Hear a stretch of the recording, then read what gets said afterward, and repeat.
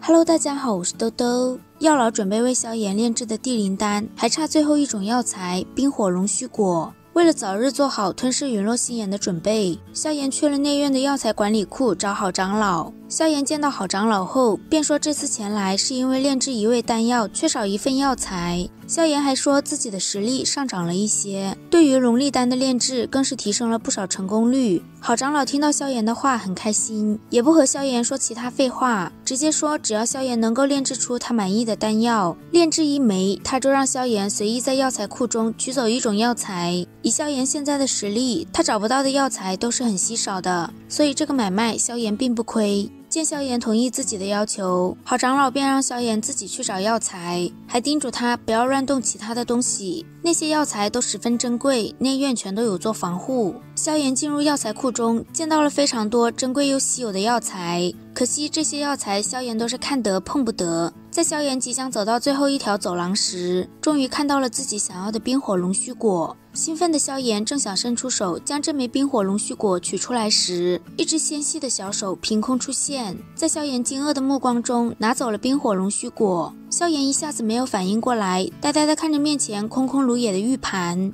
等反应过来后，萧炎眼带惊骇地看向身旁，但在看到身旁拿走冰火龙须果的人后，萧炎嘴角抽搐了一下。他身旁的是一名看起来只有12、13岁、一头淡紫色长发的小女孩。萧炎心头涌上一抹震惊，他完全不知道这个小女孩是什么时候出现在自己身边的。小女孩睁着自己无辜的大眼睛看了萧炎一会儿，就拿起另一只手上的金刚蹼准备咬下去。见小女孩准备直接咬，萧炎条件反射的大喊不要。金刚蹼本体坚固如金铁，寻常火焰都奈何它不了。小女孩没有理会萧炎，直接一口下去将金刚蹼当作零食一样吃掉。就在萧炎陷入呆滞的时候，小女孩又拿起冰火龙须果就准备接着啃。她的举动将萧炎吓到，要是让他这一口咬下去，也不知道何时能再找到第二枚冰火龙须果。萧炎再次大喊别吃，直接伸出手想要夺回冰火龙须果。他的手掌刚伸出去，小女孩也飞速伸出2根手指将萧炎的手掌夹住。萧炎使劲地抽动自己的手，但却没有任何作用。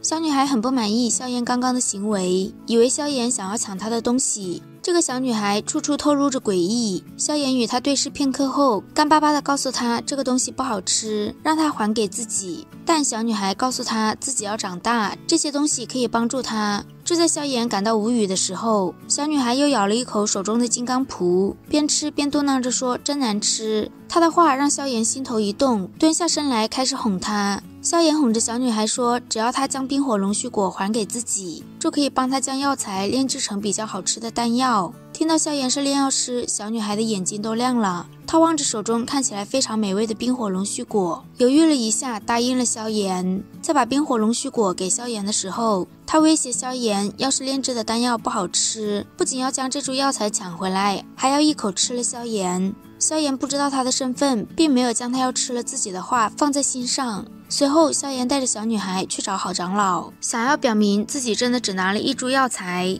萧炎将玉牌贴在墙壁上，能量罩再度涌现。一旁的小女孩说，这破防御罩开启了也是摆设，之后便直接将小手抓进能量罩中。见小女孩没有受到任何阻碍，萧炎眼中一片茫然，难道这个能量罩真的只是摆设吗？萧炎伸出手对着能量罩戳了过去，事实证明这个能量罩还是很有用的，只是对小女孩起不到任何作用。好长老看到跟在萧炎身后啃着药材的小女孩，顿时怒吼她怎么又来了，还说她把这里当饭店了，隔三差五就来打牙祭。想要药材自己不会去深山里找吗？小女孩半点不怕好长老，说这里有现成的，自己干嘛要费劲去找，还说好长老再啰嗦自己就要打她了。好长老被小女孩气得猛翻白眼。从好长老这里，萧炎也终于知道他并不是人，他的本体是魔兽。小的时候不小心吃了一株罕见的化形草，就变成了现在的小萝莉样。变成人形之后的他被内院的大长老捡了回来。因为小女孩吃化形草的时候实力并不强大，所以她需要大量的能量来让她长大，增强实力。只有那样，她才可以随意在兽体与人身之间变化。在小女孩的催促下，萧炎一边为她炼制丹药，一边与她交谈。知道了她的身世之后，萧炎也为她感到有些心酸。再加上她幼小的外表，让萧炎觉得她就像个妹妹一样。萧炎炼制好简易的丹药，小女孩验货之后非常满意，告诉萧炎以后如果有人敢欺负她，就去找她来出头，在内院还没有她不敢惹的人。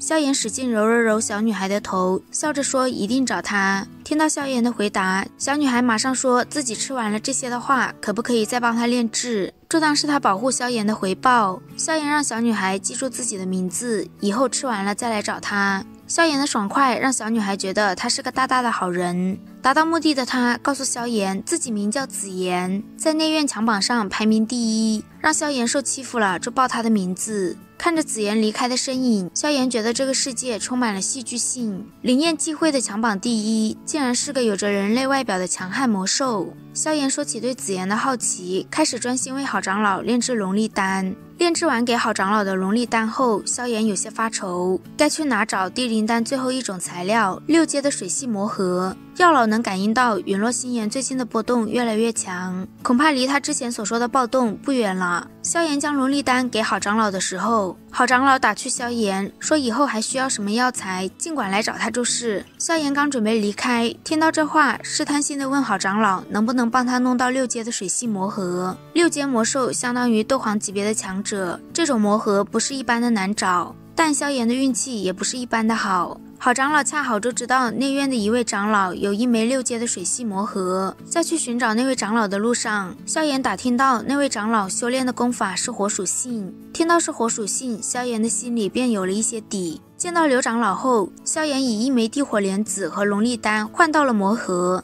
炼制地灵丹的所有材料都已经集齐了。地灵丹在6品丹药中都属于名列前茅的那一类，丹药炼成时会出现一些天象异动，所以药老让萧炎休息几天，就准备进入深山炼制丹药。萧炎找了一处陡峭的山峰落下，药老让萧炎在他炼制地灵丹时在一旁观摩他的手法，随后便拿出自己的黑魔开始提炼药材。在地灵丹炼成的时候，一道足有2丈粗的蓝色光柱从黑魔中冲上云霄，6品丹药成型的天地异象将内院中的大长老和黑角域中的韩枫都惊动了。不过因为出现异动的地方属于内院地界，韩枫碍于迦南学院并不敢轻举妄动前来探查。而当身处内院的大长老前来探查时，萧炎已经被药老用灵魂力量包裹住了，什么都没有搜查到的大长老只能无奈回到学院。萧炎在大长老离开之后，趁着天色暗淡回到了盘门。此时的盘门门口，吃完了丹丸的紫妍正在这里蹲守萧炎。紫妍拿出药材，让萧炎继续为他炼制成好吃的丹丸。萧炎看着紫妍给他的药材，说紫妍是个糟蹋药材的活宝。一听萧炎这话，紫妍就不干了，他生气地说这些药材都是他自己在深山中找到的，他对天地灵物有一种与生俱来的特殊感应，并不是从好长老那里偷来的。萧炎一听到紫妍能感应埋在地底的药材，眼睛一亮，脸上堆满笑容，冲着紫妍笑眯眯地说我们来做个交易如何？萧炎保证以后紫妍丹丸吃完了，自己可以放下所有事情，第一时间帮他炼制。而作为交换，如果他需要去深山找药材的话，紫妍要跟他一起去。萧炎现在算是紫妍的半个衣食父母，虽然有些不甘，但还是答应了萧炎的要求。不过他只负责带萧炎去找药材，如果遇见守护药材的魔兽，想要他出手是需要给报酬的。好啦，今天的视频豆豆就讲到这里啦。如果喜欢豆豆的视频，欢迎点击订阅关注，我们下期再见，拜拜。